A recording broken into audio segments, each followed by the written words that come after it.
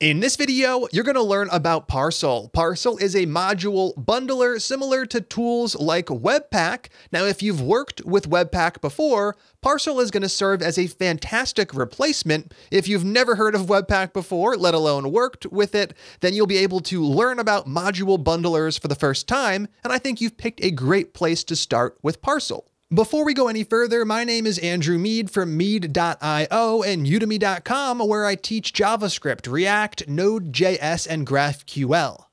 You can learn more about Parcel over at parcel.js.org. We're going to spend just a couple of minutes over here, then we'll head into the Visual Studio Code editor, and we'll actually create a Parcel-based web application. Now, Parcel is indeed an application bundler. Here they say web application bundler, but it actually works really well on the back end with Node.js as well. Parcel is also zero configuration, so it actually comes with all of the stuff you'd expect, support for things like Babel, built right in.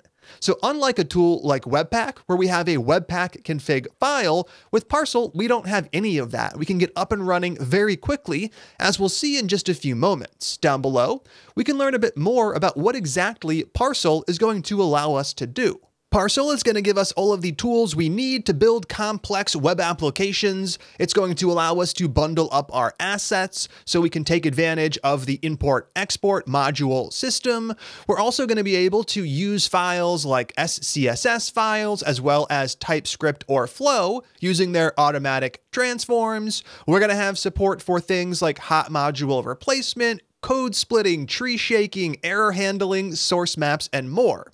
So in the end of the day, if you're writing JavaScript code, there's really no reason to not be using a tool like Parcel, whether it's Parcel or something else, because of all of the advantages it gives you. It really makes getting up and running and actually developing your application so much easier.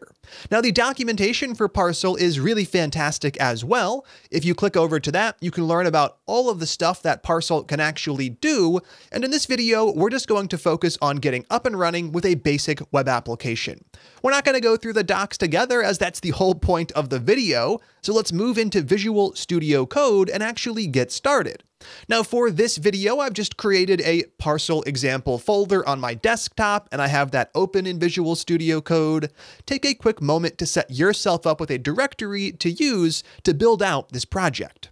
As I mentioned, the focus in this one is going to be on using Parcel to create a web application, so let's go ahead and get started. First up, we're going to be using npm to install Parcel, so I'll be setting up this project with a package.json file. Make sure you have Node and npm installed, and right here, I'm going to use npm init with the Y flag to automatically accept all of the default values for package.json. Now that we have our package.json file created, we can go ahead and install the only dependency we're going to need for the moment, which is the parcel-bundler module. That's npm install parcel-bundler. This is where we get access to the Parcel command. I'm going to go ahead and install that.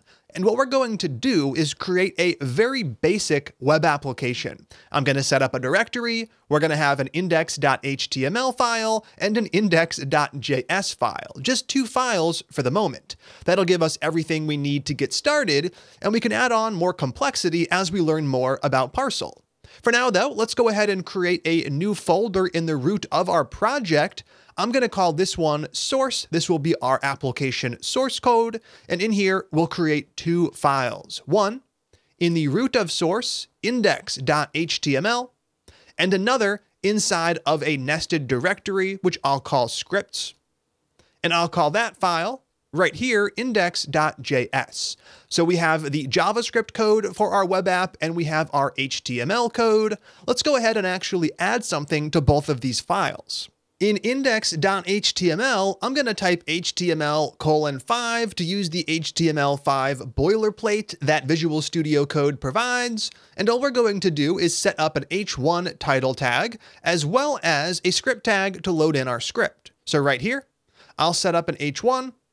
This is my site. And then down below the h1, I'll set up a script tag. And we're just going to set the source attribute equal to a relative path. We want to point from this file to our index.js file. That would be /. We have to go into the scripts folder, then /index.js. Perfect. Now that we have this file all set up, all we're going to do is add a couple lines of code inside of here. For the moment, let's actually just stick with one.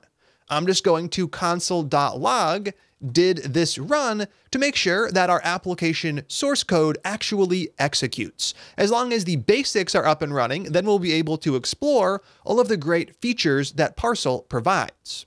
All right, down below, what are we going to do? I'm going to use clear to clear the terminal output, and we need to use a command provided by Parcel Bundler. Inside of package.json, we're going to set this up as a script.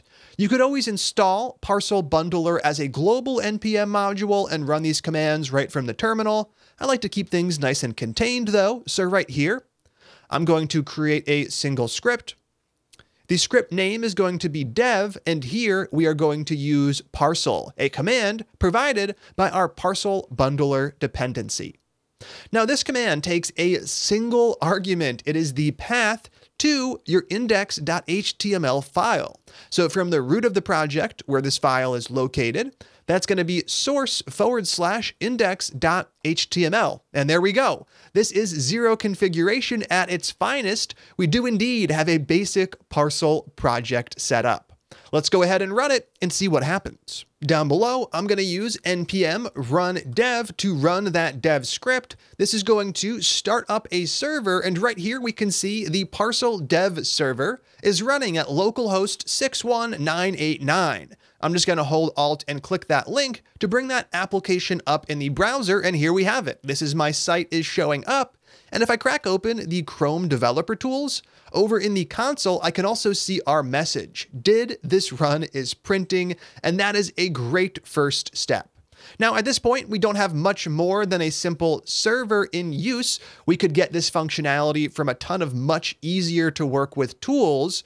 What's more interesting, though, is that Parcel now gave us a ton of features. So let's go ahead and start exploring them by working in index.js. This development server is going to give us all of the basics we would expect, so if I add a few more characters on and save the file, we're going to see those showing up in the browser before we can even switch over. The same thing is true with our HTML.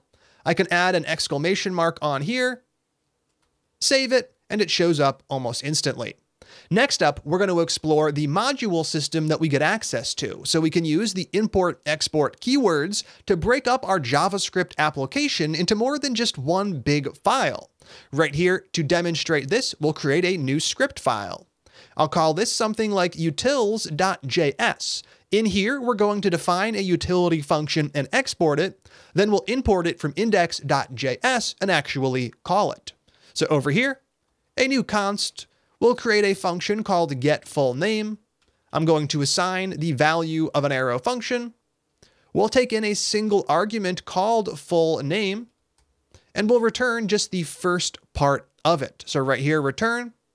I'm going to use fullName.split to break up the name by spaces. This is going to give us an array of those components back, and I'll just access the first one in the array with the index of 0. Down below, we can now export it. I'm not going to dive too deep into the details of the import-export keyword, which are covered elsewhere, but right here, I will export it, adding it to my list inside of curly braces. Get full name. Perfect. Now we can actually import the stuff from this file in our other application files. Right here, I'll remove our dummy console.log and replace that with an import statement. I'm going to grab get full name.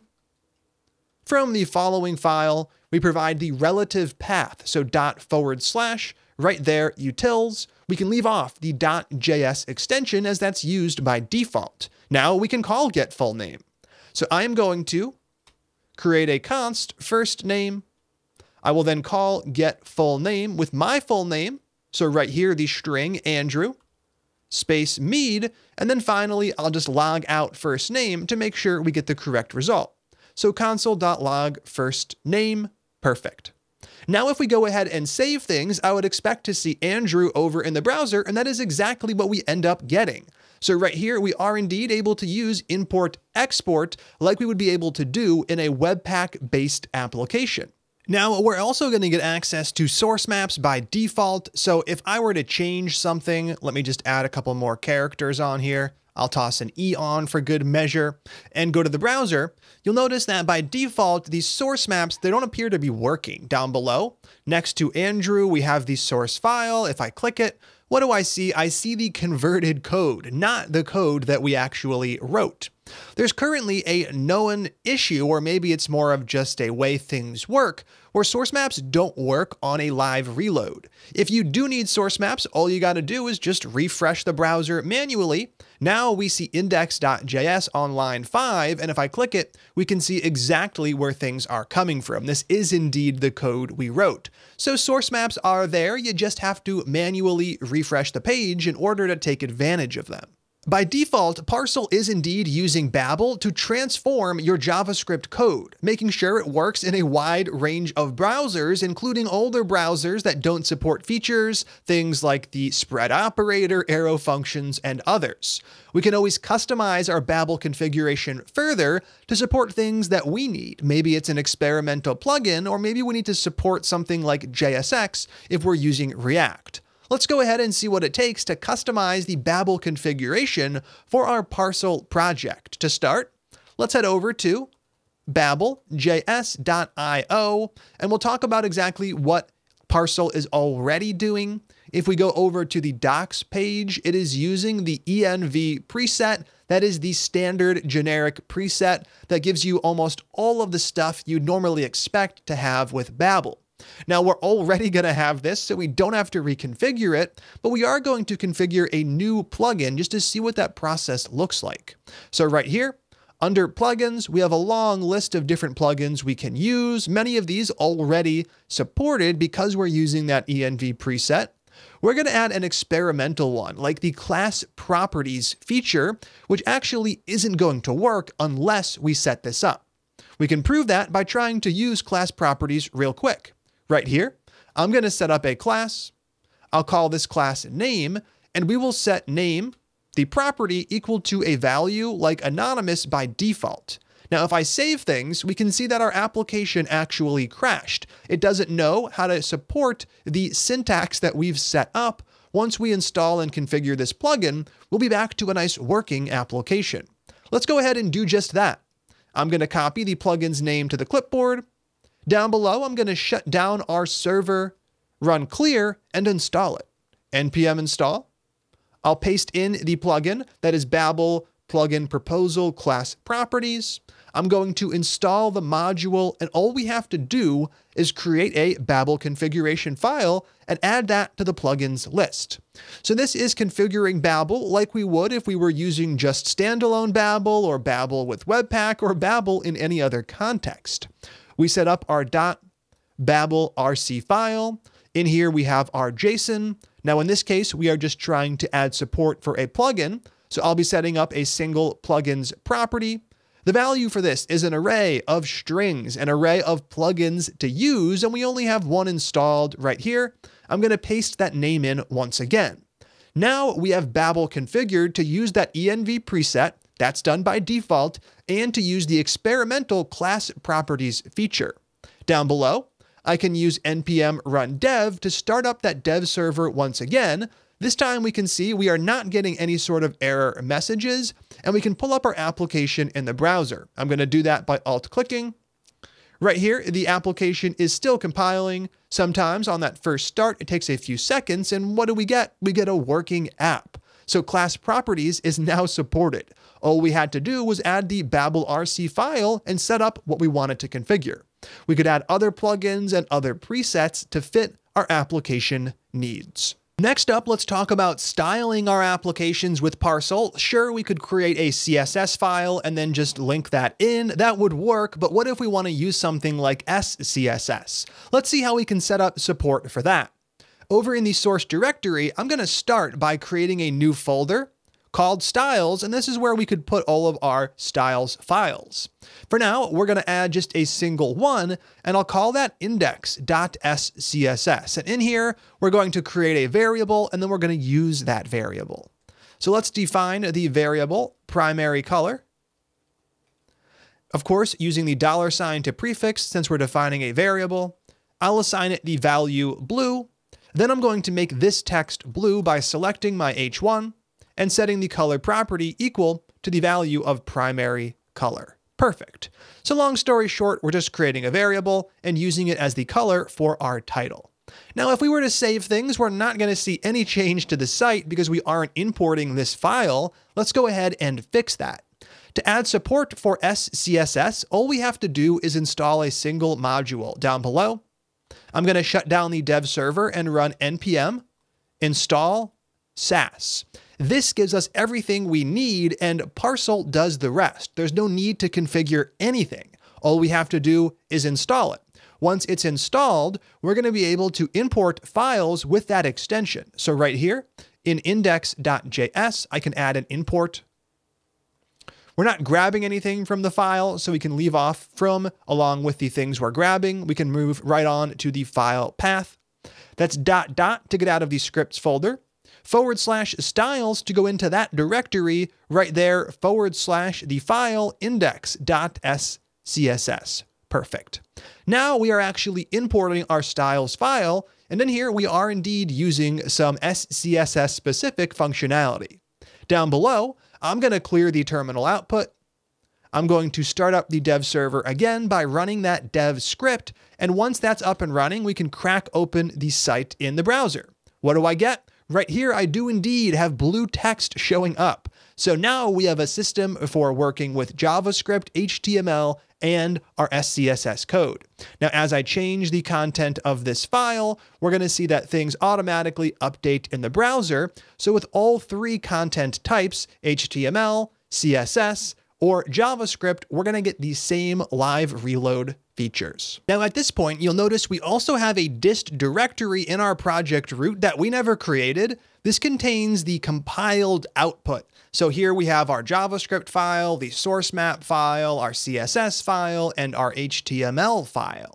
Now, obviously, the dev server is indeed creating this dist directory, but we can also create our own production script so we can go ahead and get a production build of our application whenever we actually need it. Down below, let's go ahead and add a second script right here.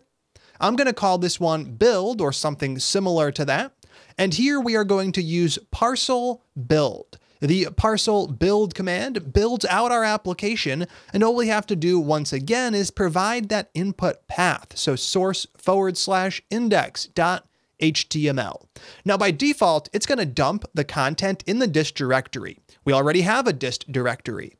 You could always change that by going ahead and providing --out-dir. So the out directory argument is going to allow you to customize this folder name, and we could go ahead and change it to something like prod for production. Now let's go ahead and save package.json and test things out. Down below, I'm going to shut down that dev server. I'm going to use npm run build to generate a build of our application. It's running through that process right now, and we can see the prod directory has already been created. Right here, what do we have? We have a production build of our application. We can take these assets, put them on a web server, and have our app up and running. This is the compiled code with source maps included. So we can use the dev script when we're developing locally and iterating on our application. We can use the build script when we're ready to get a final build that we can put on a real web server. The files inside of the prod folder, they're also minified for development. So right here, we can see our minified JavaScript code inside of our CSS file. We have the exact same thing. We have our compiled minified code. So there's no need to really do much for the production build. This is all part of that zero configuration nature of Parcel. That's where I'm going to stop for this quick introduction to Parcel and how you can use Parcel to build out a web application. We now have a nice little setup that we could continue to expand on building out our apps. This should also open you up to the rest of the features that Parcel supports. For example, if you go over to the documentation and you go to recipes, you can learn how to use Parcel with a React application, Vue, and a few other alts. There's also more information on how to customize even more features. And now that you know the basics of Parcel, you should be able to navigate the docs with a sense of familiarity.